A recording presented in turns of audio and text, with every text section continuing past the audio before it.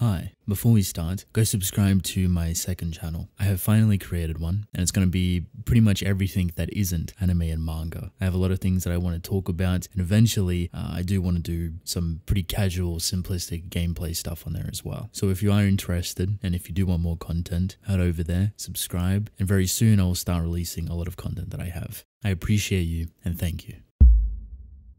So I woke up today feeling very nostalgic. I'm not entirely sure why, but I decided to go back and look at the last time I ever made a video on Tokyo Ghoul, talking about it directly. Do you know how long it's been? It has been almost 2 years since I've directly talked about Tokyo Ghoul or Tokyo Ghoul Re, which in hindsight isn't necessarily surprising, but I thought I would kind of reminisce about it today, remember the good times and remember the fun I had with it. I think Tokyo Ghoul for a lot of people was an incredible experience. It might be one of your first mangas, it might be something that you just deeply fell in love with, or maybe it was something that you didn't really enjoy. Not happy. But I think a lot of people can confidently say that the amount of attention, emotion, visual intensity, the artistry, and the understanding for characters, their mental health, everything that Sue Ishida brought forth with Tokyo Ghoul being his first official serialization was incredibly impressive and rippled through the world. Very good. With that, I would like for you to take a little trip down memory lane with myself to kind of talk about my experience with the story and to hopefully channel or spark your own experience with Tokyo Ghoul or Tokyo Ghoul Re in any sort of facet. So, let's begin.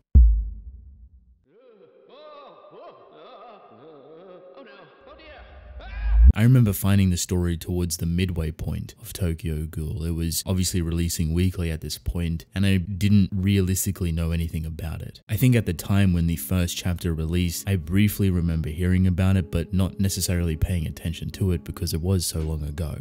But when I came across it once again, I decided to read it and absolutely fell in love with it. At that point in time, my experience with manga wasn't all too massive. I probably might have read like a good handful of many different stories that were mature or seinen or shonen, shoujo, romance, etc., etc. Just completely different genres, but my experience with those genres wasn't too in-depth. So when it came to Tokyo Ghoul, having a seinen or quote-unquote mature story that was a weekly series was kind of very unknown at that time, especially because weekly seinen series weren't really successful, or if they were, they weren't translated into English, so it was very difficult to read series that were releasing weekly. Even till today, the success of weekly seinen series isn't really a thing. I'd imagine it's because of how difficult it is to potentially translate and kind of bypass a lot of those mature themes the best way possible. But even with the global reception that Tokyo Ghoul received and Tokyo Ghoul Re, it still wasn't enough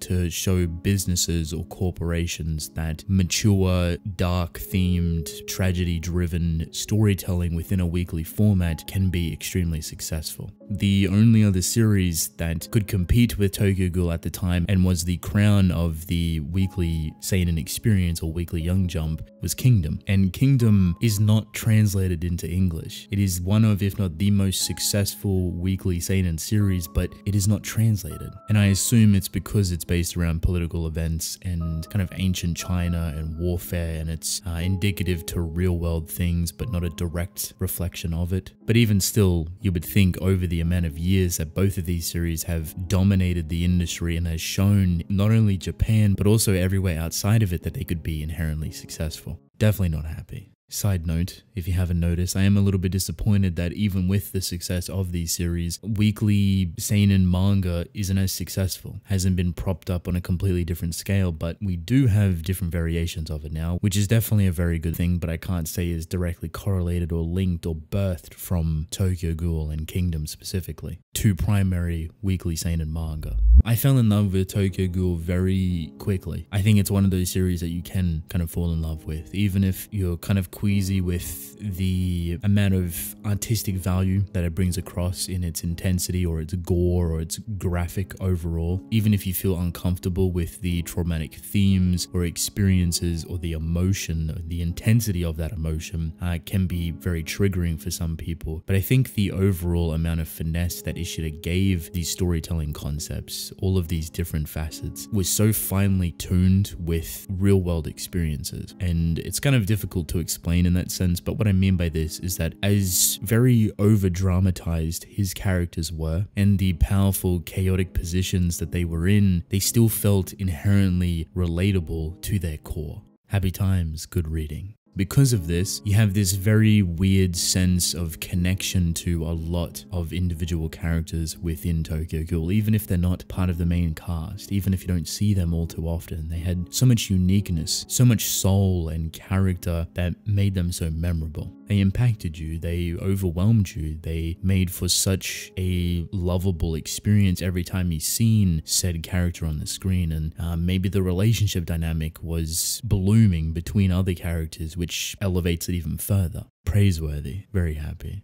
I think it's very difficult to describe the genuine appreciation that I feel a lot of us have for Tokyo Ghoul and its characters because of that authenticity, because of that raw emotion, that vulnerable nature that every single one of them have, potentially a traumatic experience that feels real and authentic, and even though it is masqueraded in a very over-dramatized light, it still felt respectable. It still had a finely tuned amount of respect with so much knowledge and attention to detail. Suishita knew exactly what he was writing about with the characters when he was putting them through certain mental hurdles, jumping them through mental or emotional gymnastics, but then doing the extremely intelligent move of linking those gymnastics to the powers, to the half Kagages and full Kagages, and the Kagane abilities themselves evolving and being a representation of one's mental state, of one's emotional vulnerability. For me, this was a genuine genius at work, because at this point in time when the story was releasing, stuff like this hadn't really been seen before. And that's not to say it's completely brand new or unique, but it's almost like Ishida took a very simplified version of a vampire concept and completely recontextualized it for ghouls. You'll probably notice a lot of similarities between ghouls and vampires, which you may or may not like, but there is enough of a distinction between them where it doesn't feel like it's just copied and pasted. Ghouls feel like they're entirely own entity away from vampires. But if you dig far enough, you can see very simple and core foundations leading back to vampires and that whole concept.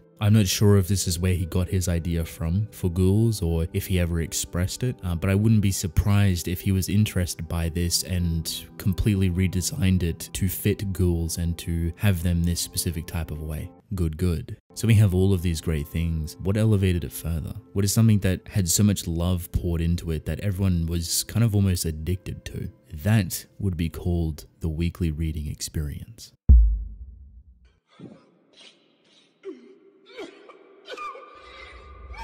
If you do not know what the weekly reading experience is, I don't blame you. It's more of a generalized concept that I like to use for specific series that tailor their stories for the weekly reading experience. Great example of this is Chainsaw Man, something that is elevated because of it being weekly. It adds a completely different element of chaotic storytelling that is in succession of one another very closely, obviously once a week. Every story that you come across has its own reading experience, and they're going to be tailored around that specifically. This goes for any manga, regardless of where they're published. They could be bi-weekly, they could be monthly. They're going to tailor the storytelling experience around its release. Some series like to weaponize that release schedule more than others, and Tokyo Ghoul is a prime example of a story that did not hold back from start to finish. Salivation inducing. What I mean by this is that it would throw all this chaoticness at you, but with purpose, with intent. So it wouldn't feel overwhelming, but you would still get such a valuable experience every single week that kept you addicted, that kept you coming back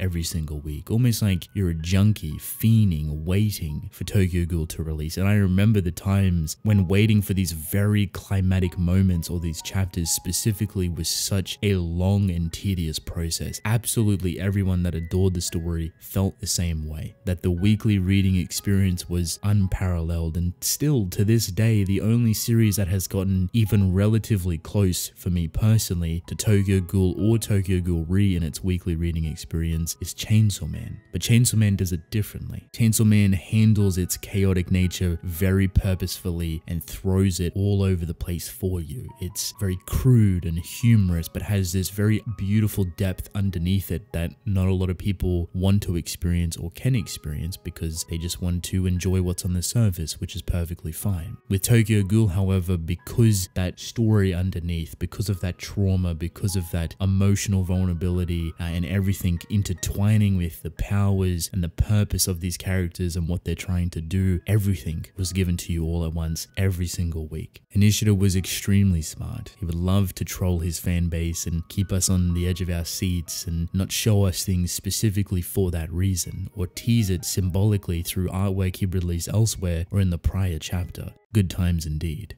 I think that was such a creative way to get the community so alive and thriving, was the symbolic nature that was intertwined within it. And it wasn't just surface level symbolism or simplistic foreshadowing that pretty much every story or storyteller creates by accident or on purpose. Foreshadowing and symbolism can definitely be the same thing, but they can also be entirely different and both equally purposeful and accidental. In Ishida's case, he had a mix of symbolism that was very intentional, very purposeful, but there was also stuff that was accidental. And that is only giving benefit of the doubt to Ishida on not playing on those accidental symbolism, because there was so much symbolic messages and meanings that wasn't just related to the tarot cards. I would like to personally believe that Ishida done this on purpose because a lot of his drawings, a lot of his artwork, and a lot of his intention is usually with that purpose. It wouldn't surprise me. Maybe he wanted to do specific things. Maybe he didn't have the time to. Maybe because of his self-reflection of this story and how he felt certain times through it, which was very difficult for himself, he didn't feel like he was in the right place to write those specific symbolic things. So they feel accidental. They feel not on purpose. But when you look at some of the designs, especially Uta, for example, I remember when people started to conjure up the idea that Uta and his tattoos told an entirely different story within the background. And I spent a lot of time analyzing it myself and building an idea and creating so many different perspectives for Uta as a character, and him being a one-eyed king that we have not witnessed before, someone that was the prior one-eyed king before Kaneki and that was still managing to exist, but we never got it. We never really got solidified answers for it.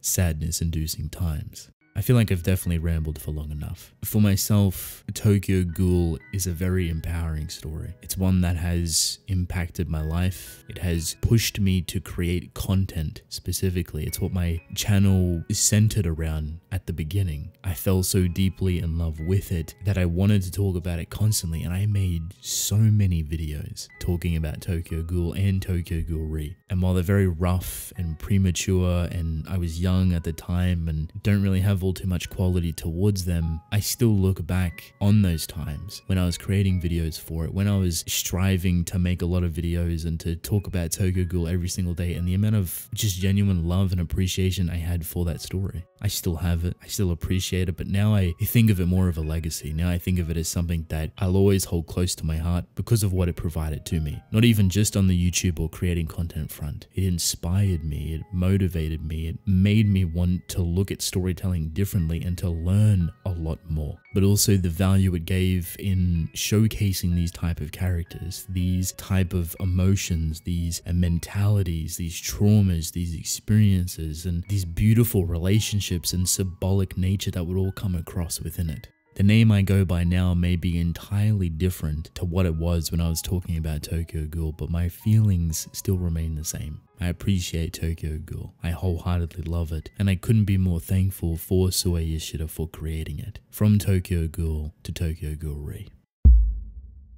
Endtime. So welcome to the end of the video. First and foremost, I want to thank you all for watching. No, I did not want to talk about the anime. If you like the anime, if you enjoy it, if you appreciate it, that's perfectly fine, but I never really had a good experience with it. But you can obviously find your enjoyment within it, which is perfectly fine. I would love to know what some of your favorite moments from Tokyo Ghoul are. Something that lingers within your head rent-free, something that impacted you so heavily. Maybe it's a character, maybe it's a moment, maybe it's a specific type of emotion or a power, anything. I would definitely love to hear your thoughts. But I want to thank you all for watching. Hope you enjoyed. Leave a like and subscribe. I would greatly appreciate it. Drink plenty of water, and I will see you within the next one. Goodbye.